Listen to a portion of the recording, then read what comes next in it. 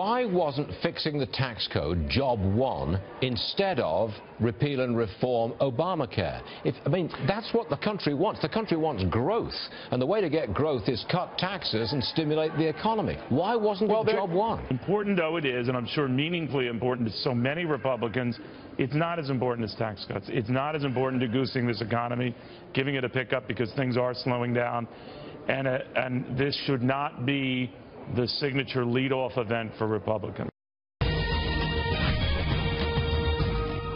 You know, I'll tell you what.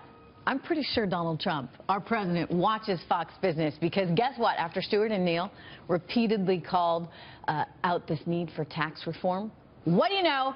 The president announced it's coming. Take a listen.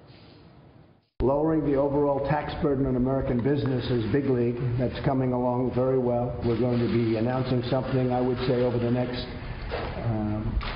2 or 3 weeks that will be phenomenal. Phenomenal. You know what? Markets loved it, right? Yes, they absolutely loved it. Take a look. We've got a weekly chart we can show you here of the Dow. That's when President Trump made those comments. You see that? It took off just like a rocket. All right, but don't think that everybody's in agreement here. We're joined now by the former director of the Office of Management and Budget under President Ronald Reagan and author of the book Trumped, our friend David Stockman. David, the market wanted the president to talk about tax reform. He did. The market rallied. What did the market miss? But the market is delusional by the hour. What's happening is, as I predicted, ahead of schedule. The White House is already a political train wreck. Capitol Hill has erupted into vicious partisan warfare.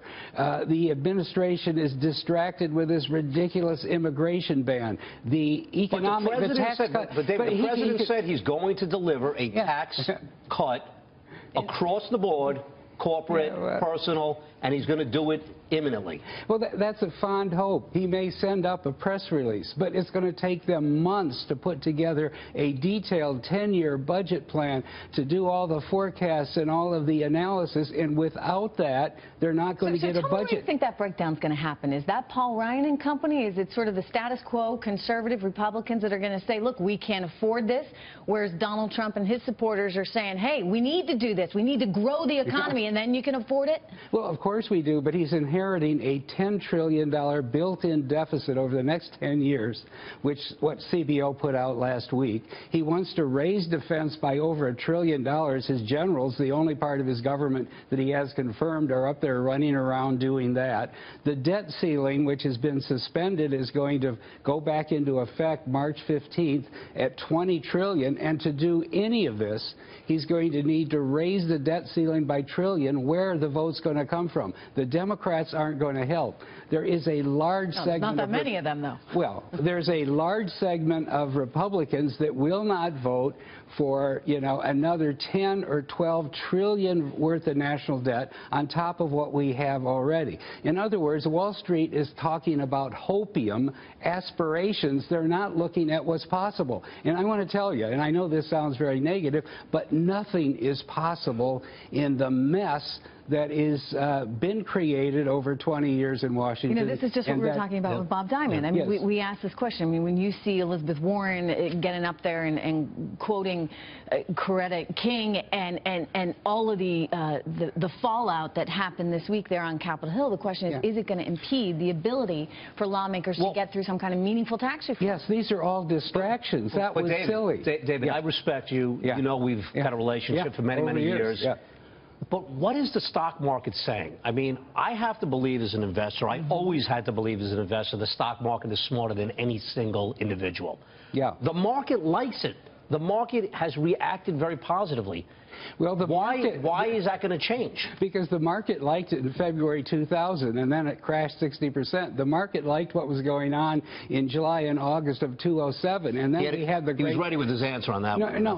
But it's true. In other words, they've inflated, and the problem is the Fed. They've inflated these bubbles. The markets are now unhinged. The shorts have been killed. There is no two-way trade in the market. It's just machines means reading the headlines and driving up the stock by a day or two. But then you get a black swan event. You suddenly get what is your black swan event that's coming down the pipe? It's the realization that Washington is totally dysfunctional, frozen. So you don't think any kind of tax reform is going to take place at all? Not this year. Not even, okay, not this year at all. Not this year. They're going to attempt it. Your thinking is they're going to attempt to do it, but when they bring it to the Hill, it will never happen. That's right, because you have to have what's called reconciliation instructions in order to avoid the filibuster 60 votes in the Senate. To get those instructions, you have to pass a budget resolution for fiscal 18 the next 10 years. That will have embedded in it, under Trump's policy, because he doesn't want to cut Social Security or Medicare, he wants to raise defense, he wants to have infrastructure spending, he wants to have big revenue reductions. It will be over $10 trillion, and there aren't the votes to pass it. Now, if you can't pass a budget resolution, you have no instruction. Without an instruction, you have a filibuster. Without instruction, you have the K Street lobbies eating alive the legislative process. So, well, David, on a week that the markets reacted very favorably to the talk about the fact that the tax cuts are imminent, it's always refreshing to have another point of view. We thank you for sharing it with us again in terms of what you think is going to happen. So, David, great to see you again.